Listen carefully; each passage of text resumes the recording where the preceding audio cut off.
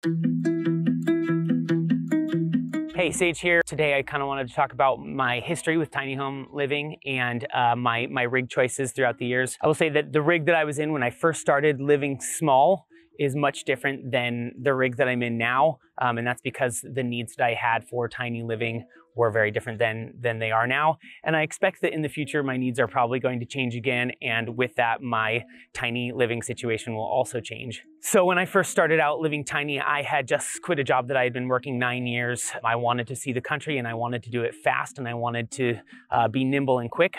I moved into a 2006 Honda Element that I already owned with my dog Kopek, and we made a quick trip around the country, hitting as many national parks, seeing as many friends as we possibly could, and we did all that in about 8 months. It was a great situation then. It was obviously a really small space, but we spent most of our time outdoors anyway, so that was perfect for us. When I returned from that trip, I found myself presented with a work opportunity that allowed me to live in a vintage Airstream trailer, and I lived in that Airstream for about a year and a half through that employment opportunity. I think that opportunity met my needs really well for that particular stage of my life because with that work opportunity, I was able to park that Airstream in one spot and keep it there. So I had kind of a home base. I could take weekend trips, but it also was a great way for me to be stationary, have some stability, and save some money. However, I think that amount of space was maybe a little too much for me at the time, and being stationary was a little bit too confining and constricting. I want a little more freedom to move and freedom to go.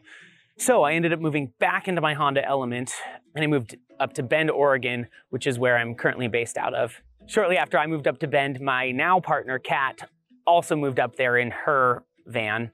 We started dating and lived in separate vehicles for a while. Neither my Honda Element or her van were big enough for both of us and our 2 dogs, so we kind of kept it separate. We had the opportunity earlier this year to move temporarily into a short school bus, and we spent about 3 months in the school bus and found that it was a good amount of space for us, but it presented its own challenges. My particular work required me to be out and moving around frequently, whereas Kat's more computer-based work forced her to be back at camp or needing to stay stationary for a long time. So if I had to go while we were both in the bus, she had to pack up her work and she had to go too, which was challenging for us. So with that, we kind of deduced that maybe a tow-behind camper would be the best situation for us because we could park this here at camp and take the van out into town or me off on a shoot or whatever. We had the ability to separate so that we could both continue to work and kind of have separate spaces. So that's the situation that we're in now. We live in this tiny little A-frame camper that's towed by Kat's van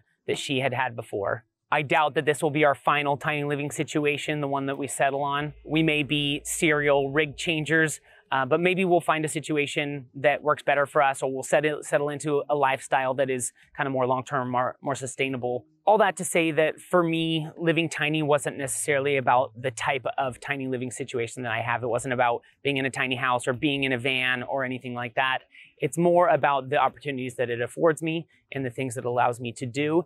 And I find that as my needs change, I also kind of need to change my rig. Some people pick a rig and find themselves happy with that rig for a long time. That's not my case. But I do think that if you find yourself with changing needs, it's okay to switch rigs. It's okay to move from a van to a tiny home or a school bus to a camper like this if that's what suits your needs in regards to tiny living.